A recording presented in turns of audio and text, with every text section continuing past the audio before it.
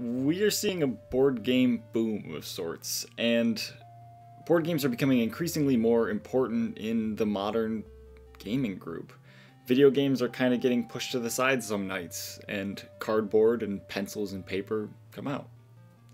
Many of us used to play a whole slew of split-screen games, from Smash Brothers to Mario Kart to Halo and Call of Duty and Ridge Racer and a ton more.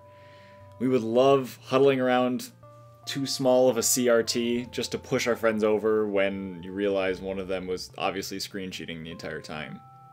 I say this in the past tense because split screen has ultimately been scrapped for the most part. And it's a shame, really. But just like I never got bored of heaving bags of chips down the street, along with my Mad Catz GameCube controller, to beat my friend in Pikmin, neither did many others. We love all of these newfangled multiplayer games because we lost that physical interaction with other people we kind of crave. I think this is why board games came back to scratch that itch. Now, unfortunately, today we won't be doing a review of viticulture, even though it's absolutely fantastic. But I did just kind of want to talk about board games in general, and about what makes all this fancy, expensive cardboard so special. I very frequently talk about what makes a board game physically beautiful, likening these boxes to pieces of art that you put on a shelf instead of pinning to a wall. I often refer to Twilight Imperium's child-sized box as one that I may never actually play, but I will never regret putting it on top of my tallest shelf.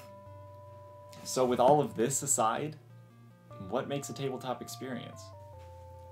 When I say tabletop games, I mean manual games, where all of your friends are sitting around a table and running every part of it. This distinction is important because, as you will see in my next video, I believe that board games and role-playing games are both cut from the exact same cloth. Now, they both use different components and different materials, but in the end, they both achieve the same sort of wonder.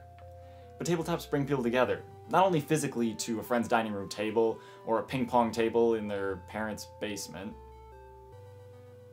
but also just unifying under one very specific love for cardboard and imagination.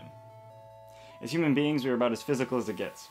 That's the reason hyperconsumerism exists. Yes, even in board games. Especially in board games. Looking at you people that own both Agricola and Caverna. And hyperconsumerism exists because of our love for things. We love new things, we love finding old things, we love revisiting nostalgic things. And we absolutely love tactile things. Hiking and virtual reality both exist because we love interacting with our environment. We love touching the things around us. I mean, there's a reason every time you play Ticket to Ride, you line up all your trains like a little Civil War battalion on the edge of the board. So when you pull Kodama off of your shelf, you dump out all of its tiny little bits and wonderful cards, and you build your trees like freeform Legos. Practically turns you on. Now this is something that's been shifted by video games. A lot is held back from you when you only have 5 buttons to interact and enjoy your environment. But gaming in general is a social function. It's a conversation between players in a plug-and-play system.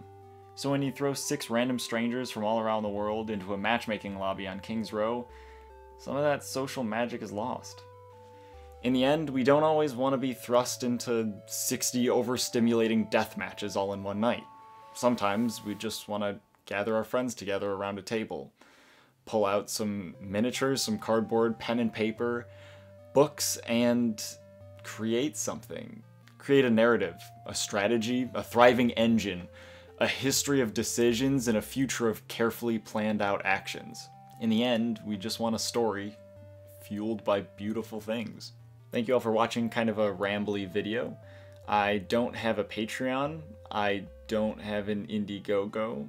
I don't have any games I've created, and I don't write books. So you can't really support me.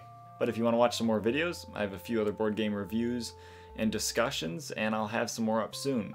The next video will be on role-playing games, a lot of the ones that you've seen in this video. So grab some friends, blow the dust off your GameCube, gather around an old CRT monitor, and maybe beat them in Pikmin. Have a good night.